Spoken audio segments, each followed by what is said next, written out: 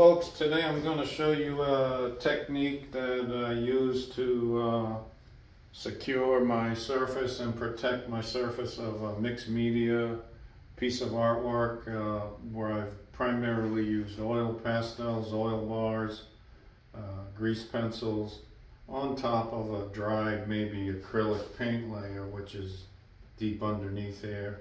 And what I do when I reach a phase where I'm close to 80% done, 80–90% done, this I will layer, I will glaze. And I will do it in a fixative that's quite excellent to use. It's produced by Sennelier. It's particularly used for oil pastels, and it creates a very nice hard surface. It is very protective, and the reason being is oil bars and oil pastels never really dry like, say, an oil paint or an acrylic paint. There'll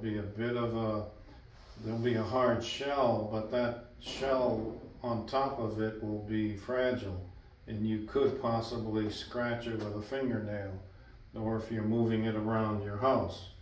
The next phase on this, once I apply this layer, I will work on it to finish. Once I get the piece finished, I will give it a final coat of this fixative. And once I give it that final coat, that dries, I will apply a cold wax treatment. The cold wax I'll put on, it comes in a jar or a can, and no, it actually comes in cans, and it's made by Gamblin.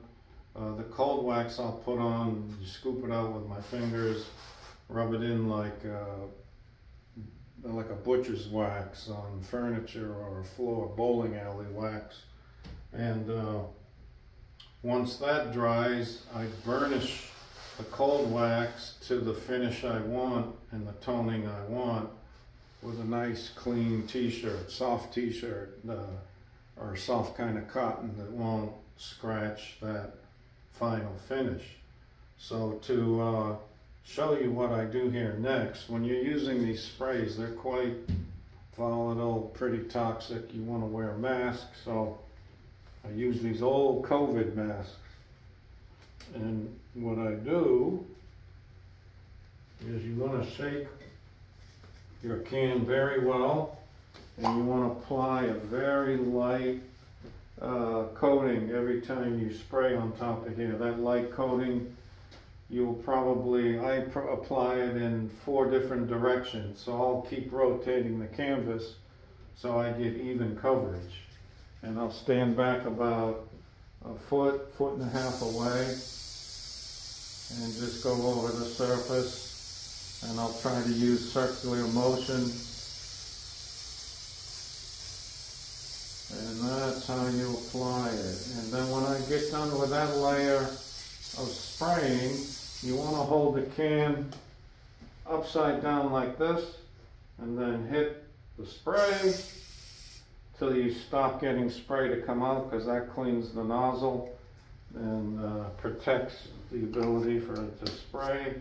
If that nozzle ever gets clogged up, you can soak it in warm water with dishwashing detergent and vinegar, and I've had good luck opening that back up.